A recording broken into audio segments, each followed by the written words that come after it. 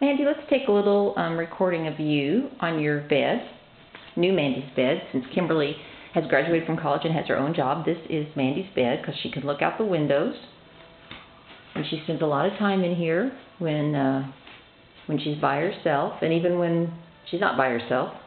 Mandy, wouldn't you like to come outside and show your Daddy Gene the nice weather outside? Come on, let's go, babe. Hey, girl. Jean, I bought her some stairs so she wouldn't have to jump off that big tall bed, but she insists on jumping. Hello, pretty girl. Whoop. Oh boy, that was like a roller coaster ride at Disney, huh? Your Daddy Jean's probably all sick to his stomach now after getting all twisted up and down. Okay, let's inspect the yard. Beautiful October day, isn't it? Come on, let's step out in the grass. Come on, babe. That's my girl.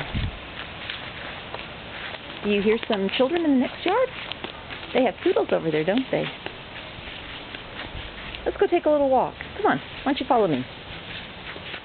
Come on, girl. Mandy, come on, baby. Mandy. Atta girl. Atta girl. There's your doggy door.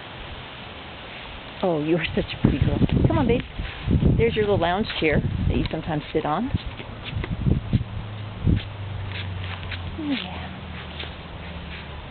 What do you smell? Huh? Are you afraid of the leaves? You saw those leaves this morning. You were smelling the leaves, and well, that's something else, isn't it? Come on, babe.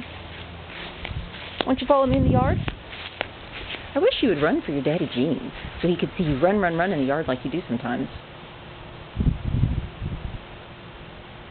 Mandy, come on. Come here, babe. Come here, and I'll give you a little pat.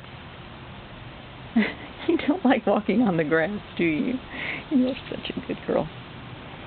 We're so happy you came into our life. Say goodbye to your Daddy Gene, okay? Let's go play. All right, bye.